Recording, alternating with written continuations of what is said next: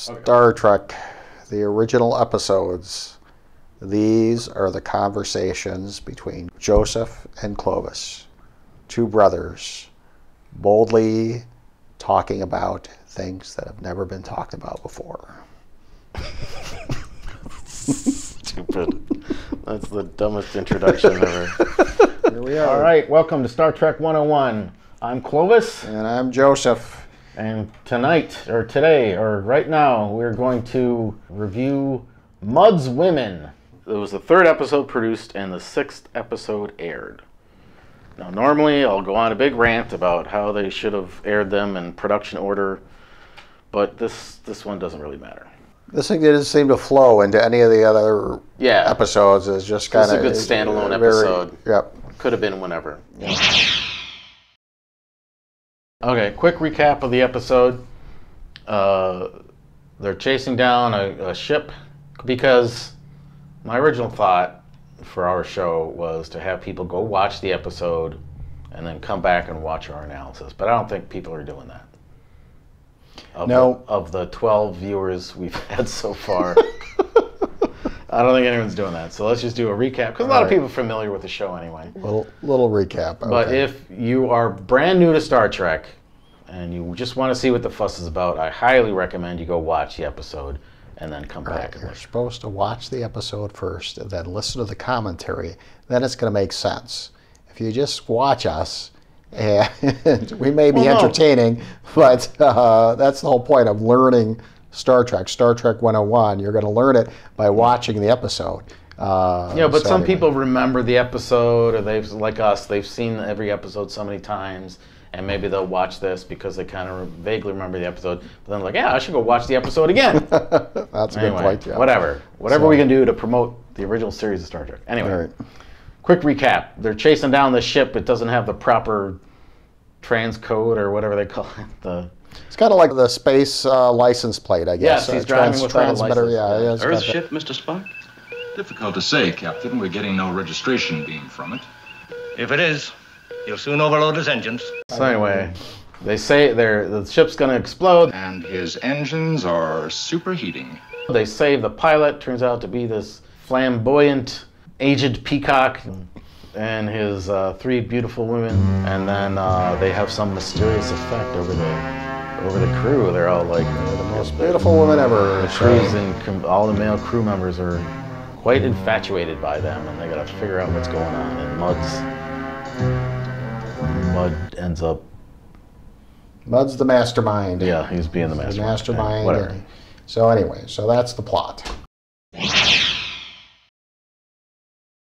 This episode guest starred Roger C. Carmel, who played Harcourt Fenton Mudd.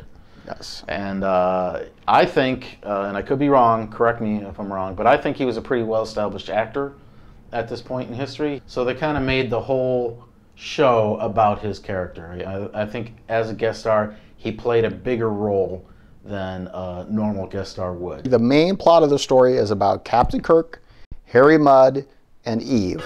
Hello. Everyone else was kind of a background character, yeah.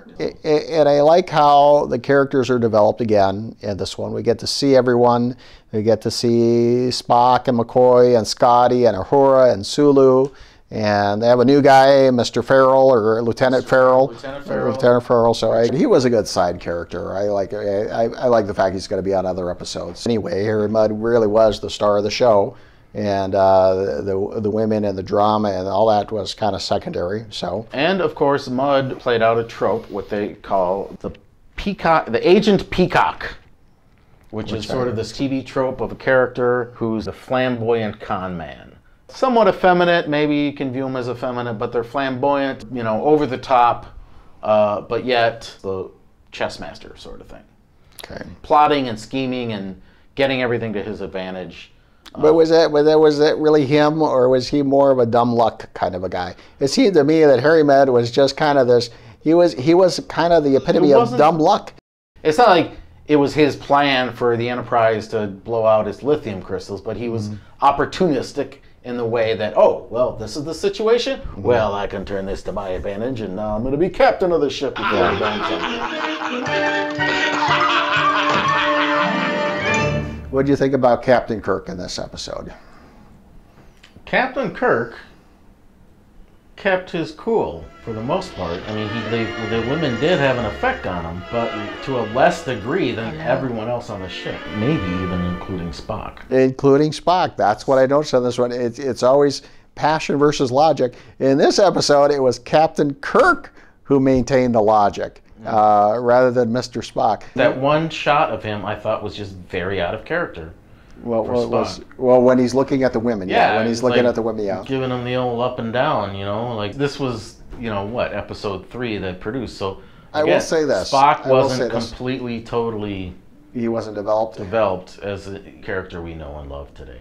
That's true. I think my take on it was this. So I think in this episode they made it more like, he has an on and off switch. But then later you see that there's a little bit of a conflict in Spock because he's half human, half Vulcan, and he needs to suppress his emotions. Okay. So there's just that one shot of him by the door, and he's like, "Ooh, look at that, Mr. Kirk." He's got that doofy look on his face. Yeah. And he's checking out her butt when she's walking he was a through the minor. door. He's just had a very minor role in this thing. Just saying that threw me. That took me out of the episode. I didn't understand it when I saw it as a kid. It's completely out of character for Spock. Oh well, that's fine. I didn't get into it that seriously, but anyway. Spock hates to see him leave, but he loves to watch him walk in this episode, away. Spock wasn't the hero. Spock wasn't it. Spock really wasn't much of anything in this episode. Ruined the joke. Anyway, all right, who's next? All right, so I got Captain Kirk. What about Sulu? Well, Sulu had that one line I liked. He's like, "Didn't you see how gorgeous it was?" He's like, "Oh, I know. I saw her." What did you think about Eve's character? Well, that's kind of what threw me about this. That's why I'm confused about this episode. Because on the one hand, these 3 women, we want husbands. That's the most important thing, right? Hello. But on the other hand, Eve is having this conflict. Like, why are all these? I don't want all these guys leering at me and. Just can't do it. I don't care what Harry Mudd says. No, I think you're maybe making it too complicated. I think Eve is a person that wanted to be married and wanted the security and the beauty of the married life, but she's using Harry Mudd and the drugs to do it. And that's her conflict. She shouldn't be using Harry Mudd and these drugs to do it. She kind of fell for the charms of Captain Kirk. She fell for Captain Kirk. He wasn't putting on the charm. He was just Kirk. She fell. Yeah, exactly. Yeah, she just watching these again. I really do like Captain Kirk. I asked for a pre-orbital course. You get all these oddball actors and characters. Pre-orbital course locked in, sir. Captain Kirk sometimes is really the voice of reason. The last time I'm giving an order twice, gentlemen. Amidst all the silliness that's going on. In this episode, I saw it when he first confronted Harry Mudd. And Harry Mudd is giving him all these lines. How did I know it was a starship following me? You destroyed my ship. He's laying in. And Captain Kirk just says, we're going to have a hearing against you, and you're a liar. I think we understand each other, and his. Mr. Walsh, I'm convening a ship's hearing on your actions. Mr. Spock will supply you with any legal information you may need for your defense. You're a hard-nosed one, Captain. And you're a liar, Mr. Walsh. I think we both understand each other. Security? He maintains the professionalism that's needed in this context where everyone else is kind of losing it because they're all gaga over these women. He's the voice of reason. He's the voice of sanity in a bunch of cuckoo characters. So anyway. He's a man in command. He is a man in command. He knows his responsibilities. He knows where his dedication lies. He knows what the -- goal is. Time and time again. They're in the alien situation. They're all messed up. He's got the focus, the ship, the crew, the mission. That's what you want in the captain. That's what you want in a lead character. They had so many twists, so many little themes, I guess, that you can put in this one episode, but none of them really went anywhere. Like she has this love interest with Captain Kirk. You kind of saw that there, but it doesn't really go anywhere. But and they just kind of throw it in. Okay, side note. Harry Mudd's got that line. He's like, "Oh, you're barking up the wrong tree with Captain Kirk." For who, maybe? For Kirk? You'll find out the ship's captains are already married, girl, to their vessels. You'll find that out the first time you came between him and the ship. You'll see. All right, so This is what we're going to do, right? Okay. We're going to have a scorecard. Okay. Keep a tally, All right? Captain Kirk, is it mentioned that he's in love with his ship? It's 3 for 3. I think, yeah. All right. Kirk loses his shirt. 2-0. He doesn't lose his shirt in this episode. He's not walking around shirtless. But in the Corbomite maneuver, he's bare-chested walking around. And in the pilot, he loses his shirt in the fight. That's what I'm saying. Kirk was obviously a sex symbol throughout Star Trek. Okay. We're not going to rehash this. All right. This whole thing, this whole episode, it had me confused because on the one hand, it seems to be doing kind of a feminist women's lib perspective, but on the other hand, it still seems pretty sexist because you got all the they got all those shots of those guys like. But that's you know what that's an interesting point because in that time, what they're doing wasn't sexist. It's so funny that a good wife was one that cooks and cleans. That is completely sexist in today's, environment for so many people. But in that, it was like. I think it was sexist at that time too. I don't know. But I don't it just think wasn't. so. They weren't talking about it. Okay, well, maybe, You know what? We are unqualified to talk about this subject. We're gonna have to bring in an expert. And we're unqualified. We're just telling our opinions. I'm trying to set up the guest star team. All right, fine. Welcome, Tina, everybody. This is our sister, Tina. Hey. Calling in over Zoom to give her expert opinion on Mudd's women. Expert opinion. So what was your overall opinion of this episode now? It's kind of a mess is what I thought. Well, I think the reason you asked me to participate is you're like, how sexist is this one? Pretty much. You couldn't figure it out. When I first watched it, I just was really confused. So I was like, there's a lot going on in this episode, which we chatted about yesterday. But I just rewatched it and it's not good. She's hideously ugly because she's not made up like a 60s Las Vegas streetwalker. So it's like, because, she just basically has no makeup on. She's ugly. She's hideous. She takes the gummy bear and then suddenly it's like a magical makeup crew came in and fixed her up and she combed her hair, swept sideways, and suddenly she's great. So I couldn't tell how. I think it was attempting to be feminist in some respects, but it just wasn't pulling it off, maybe? I wonder, if he wrote that thinking, this will really get everybody thinking. I think his attempt to be feminist is it's so of its era. I think it's hard to, maybe he thought it was feminist. I don't know. It's kind of unfortunate all around. It's entertaining. Okay, we should ask you this. So is Captain Kirk sexy in Star Trek? Oh, it's funny watching it now. I always thought, I always thought he was kind of buffoonish when I was younger, but I always thought Sulu was really cute. Oh, really? Yeah. And then I always thought, I love Spock. Spock was great. Uhura's hot, obviously. Everyone would agree that. Kirk, I think as a kid, I'd always just be like, oh God, he's just blustery, egotistical.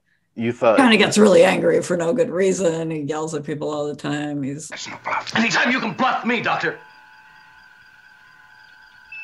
That was a turnoff for the young Tina. And now I can say oh yeah, he's Hollywood good looking. Oh, sure. Okay.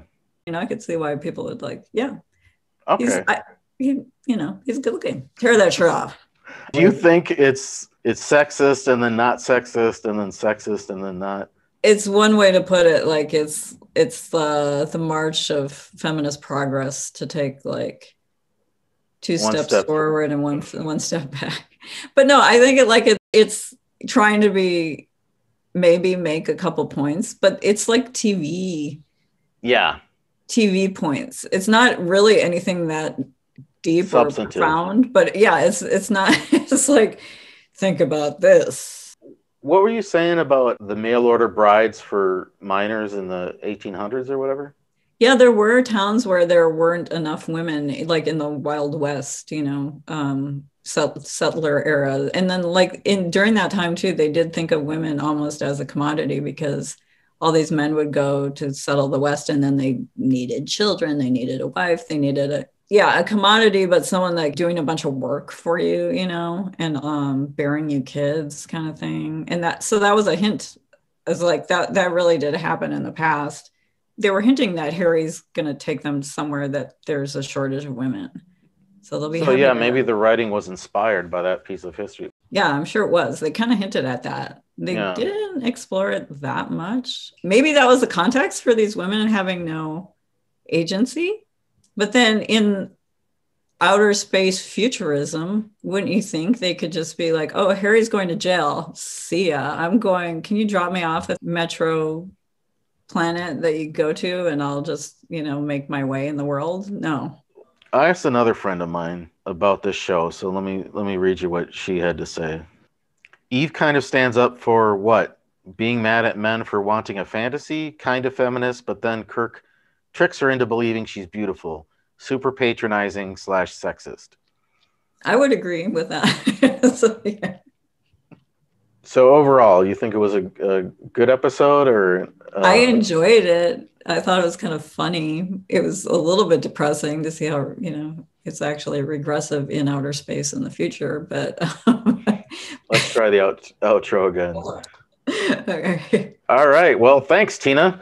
Well, thanks for coming and joining us and clearing some things up for us. And we'll let you know when the show's on YouTube. Okay. Sweet. And aren't you supposed to say at the end, like, hit us up on Instagram if you like this show, make a comment, blah, blah. Oh, do you want to plug anything? No. Just... You want people to hit you up on Instagram? Or? No. And also, like, I haven't got my stuff together. No, I don't know. So we're going to talk a little bit about the world building. First thing I want to talk about is Spock's anatomy. This is the one show that started explaining that Spock's anatomy as a Vulcan is very different from the human. And that plays out in future episodes. They have to operate on Spock and some of the future and everything, which begs the question, he's half human. How does that work, biologically speaking? They're humanoid. He's got the Vulcan as the dominant trait, so his organs get all mixed up. Does they get half one way and half the other way? You ever think of that? McCoy hates transporters. This is the first show where he makes his comment against transporters, and he just hates transporters. So anyway, it doesn't come out as hate in this episode, but it lays the foundation. So yeah, he doesn't trust these things. So it'll take longer on battery. Never did trust this thing in the first place. And then I think this was the first magnetic storm as well. So we're going to see magnetic storms all throughout Star Trek, and they serve one purpose. When a ship is, pretty much all-powerful, futuristic, it can scan everything and do everything, but unless, of course, there's a magnetic storm, now they can't do that. It messes with the sensors. Yes, exactly. And sometimes it messes with the transporters. Yes. And sometimes it makes an evil duplicate of Kirk. And sometimes it makes the plot go along. And sometimes. So, all right. And this is the first subspace radio. They have a marriage over subspace radio. Subspace radio marriage. I think this was the first mention of subspace. I have no idea what subspace is. It's space, but it's sub. All right. So my favorite scene was the trial.